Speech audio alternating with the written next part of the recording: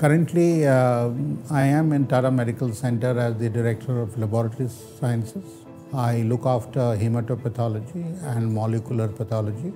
We do work in acute lymphoblastic leukemias, we do in acute myeloid leukemias and special transcriptomics. And we also are working on multiple myelomas.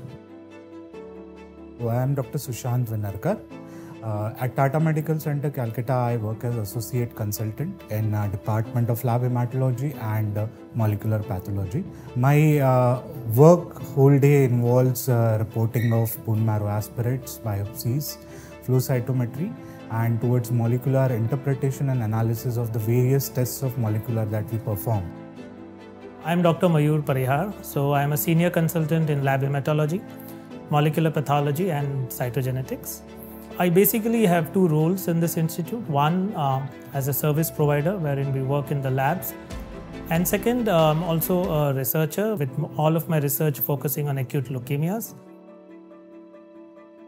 We actually started using, initially when we started our research, we're looking for much larger copy number variations which were beyond the resolution of sequencing. Now the informatic pipelines then were good enough to identify these copy number abnormalities.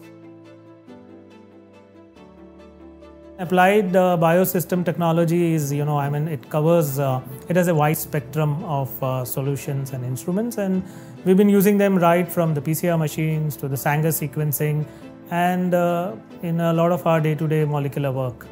In routine day-to-day life also, we have different platforms from Applied Biosystem technologies, which include rt-pcr machines, the Sanger sequencer, the next generation sequencer, and they provide an end-to-end solution for us. All our FFP-based assays for real-time platform, they were initially standardized on the ABI 7500.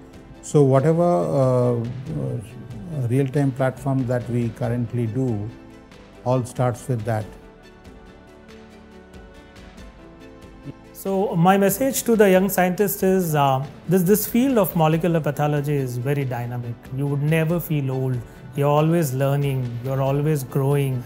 There's always so much to learn and as well as add. If you want to grow in the field of medicine, you have to have a balanced approach to your professional career.